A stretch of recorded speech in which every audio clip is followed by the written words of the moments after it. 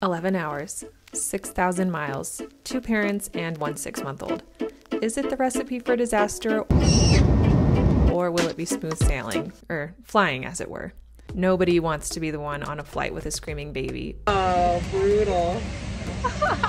But I also believe adventures don't have to end just because you have a child. But that doesn't mean it's not intimidating. It's 9:30. We are about to catch a bus to go to LAX, and from there we're going to go to Tokyo, and from there we're going to go to Osaka, and then we're going to catch a train to Kyoto with our 6-month-old baby. Are you excited to go to Japan?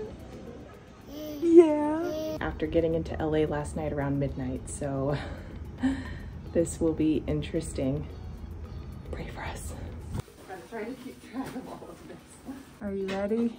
I'm ready. Felix has been on several flights. None have been this long. We've got a long journey ahead, and this is only the beginning. That was great timing. Marshall just pulled up. Good timing. Good timing. All right. There it is. Alrighty.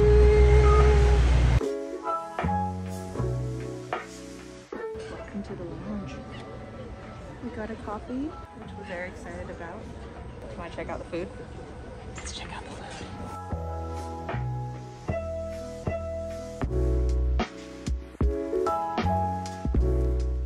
Are you gonna make your own pancakes? I don't think not.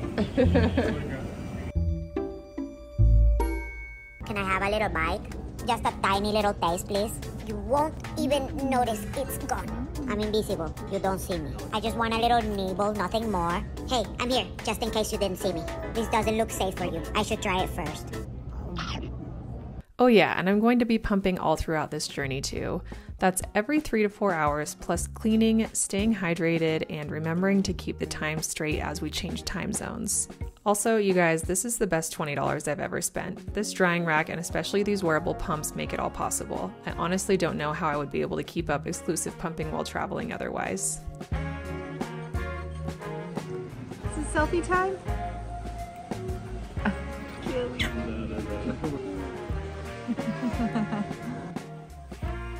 He's helping.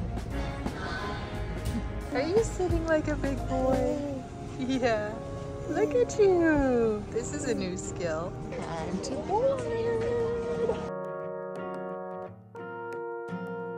Very tired guy. Hold up, business class? Okay, you guys, for years I vagabonded. I slept only in dorms, hitchhiked to get around, and had the best stories from that time. But since then, I've grown my business, grown my mileage accounts, and when we found a good deal flying business class, I jumped on it. It's Garrett and Felix's first time.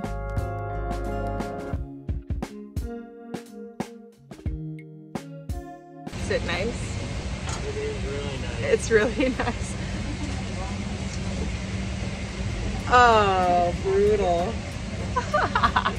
When flying with a baby, one person is holding and the other is eating. It's kind of like parent life at ground level too, am I right? When your parents do take turn eating. This tea, legit tastes like flowers.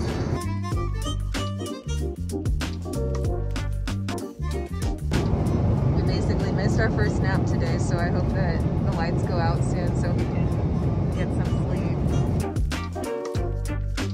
We just need mealtime to be over and these lights to be off so that we can take a nap, a much needed nap. We skipped like 2 already, not good. I don't think the sizes are made for me. What do we got? Tissues, earplugs, toothbrush, Eye mask, yes. moisture mask. Lights are going out. What is this moisture mask? Yes, you put like this moist towelette inside the mask and put it on your face. It's a little strange, to be honest. We take turns sleeping, getting a meal in, and hoping that eventually he'll get tired, take a nap, and hopefully it'll all go down with minimal protest. The little guy complied, and I even had time to get some ramen and a movie in.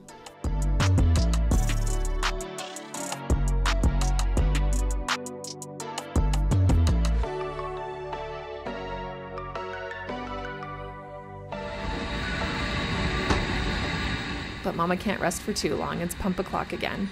When flying, I recommend bringing some filtered water or asking for bottled water to wash the parts in bottles with. Sometimes the water on board isn't potable, and even if it is, I'm not sure about the state of those water trucks. I like to fold out the baby changing station, put down some hand towels so that it's clean, and use that as my sort of pumping work and cleaning station.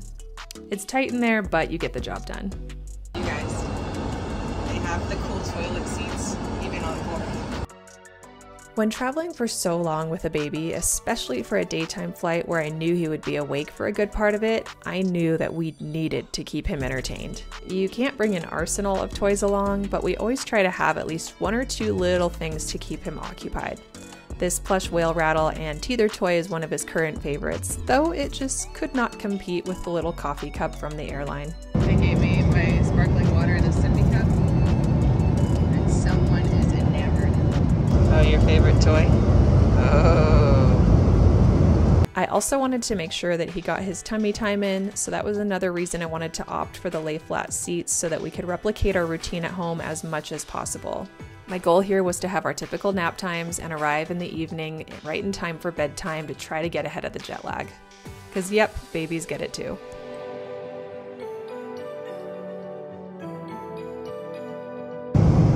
Almost there. Do you dare?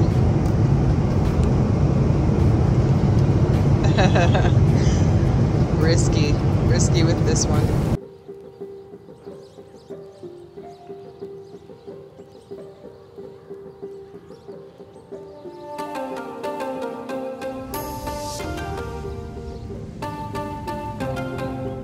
Most painful landings ever. It's okay. Just looking at me like, it's okay, bud. Time to land. My ears are absolutely killing me, and I don't think any of our bodies have processed the different time zone. But overall, it was a smooth flight. We're just not done yet. We're here. So we have to go to Terminal 1 for our next flight. Alright. Free shuttle bus. He's lagging, huh? It says 1, 2, and 3. It's a crowded shuttle bus. That was quite a bus ride. Okay, we gotta check into the next flight, get through security, and get on that flight. Alright, recheck. We did it! We did it! We made it! 10 minutes to spare. I'm excited.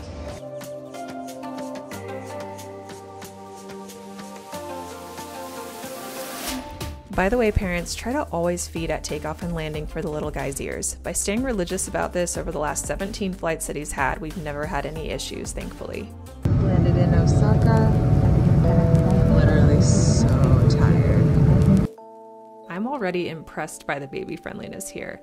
I've never seen such an equipped family bathroom. Okay, we ducked into what we thought was like a family bathroom. There's a lot going on in here. Space to dock your kid. A sink.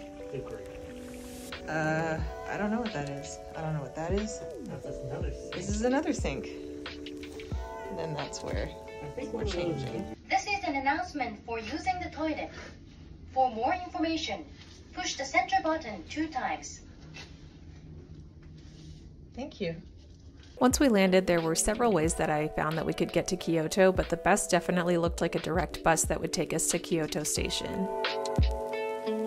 This little guy is very tired, so am I. Yeah. It'll be here in 10 minutes, and then it'll take an hour to get there, so we should get there by 10 p.m., which is like 4 a.m. back home.